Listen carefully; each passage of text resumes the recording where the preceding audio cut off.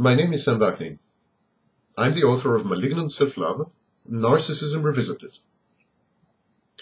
Your abusive ex often recruits your common children to do his bidding against you.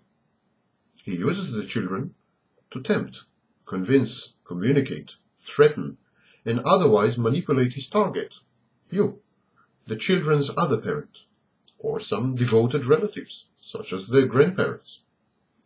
The abuser controls his often gullible and unsuspecting offspring exactly as he plans to control his ultimate prey, you.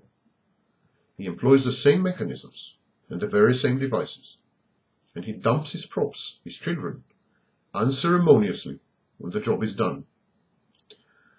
This kind of devaluing and discarding causes tremendous and typically irreversible emotional hurt and trauma in the children.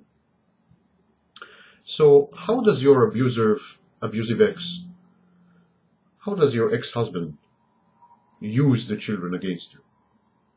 Well, first there is co-opting. Some offenders, mainly in patriarchal and misogynist societies, co-opt their children into aiding and abetting their abusive conduct. The couple's children are used as bargaining chips or leverage.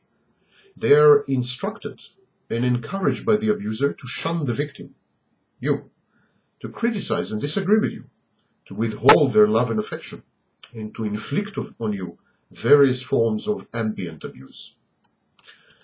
In another article I wrote, even the victim's children are amenable to the considerable charm, persuasiveness, and manipulativeness of the abuser, and to his impressive thespian acting skills.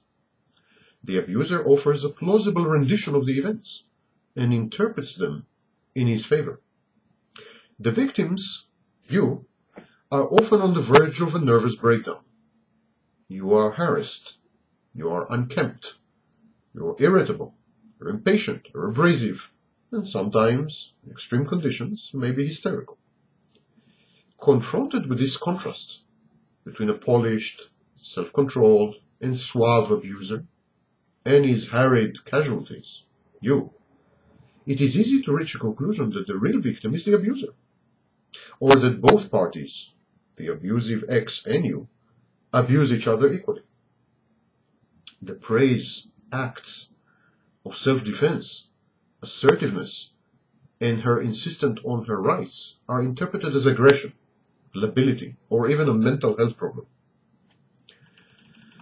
This attitude, this reversal of roles, where the abuser is the victim and the victim the abuser, this goes especially well with young and therefore vulnerable children, and particularly if they live with the abuser.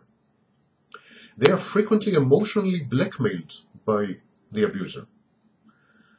The abuser may say, if you want daddy to love you, do this to mommy, or refrain from doing that with mommy.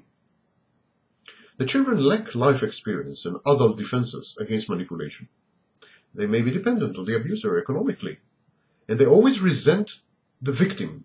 They always resent the abused, you, for breaking up the family, for being unable to fully cater to their needs. If you have to work for a living, they hate you for being absent and for cheating on your ex with a new boyfriend or husband. The abuser also co-opts the system. He perverts the system.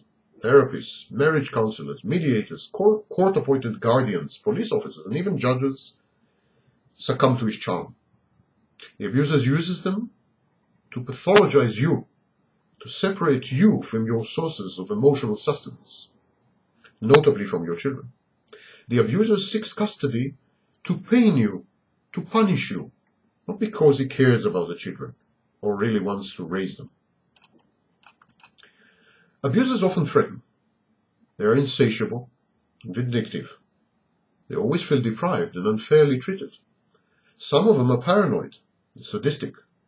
If they fail to manipulate their common children into abandoning the other parent, you, they begin to treat the kids as enemies. They are not above threatening the children, abducting them, abusing them sexually, physically, or psychologically, or even outright harming them. All this in order to get back at you, the erstwhile partner, in order to make you do something they want you to do. Most victims commit a mistake. They attempt to present to their children a balanced picture of the relationship and of the abusive spouse. In a vain attempt to avoid the notorious and controversial parental alienation syndrome, the victims do not besmirch the abusive parent. On the contrary, they encourage a semblance of a normal functional liaison. This is the wrong approach. Not only is this approach counterproductive, it sometimes may prove outright dangerous.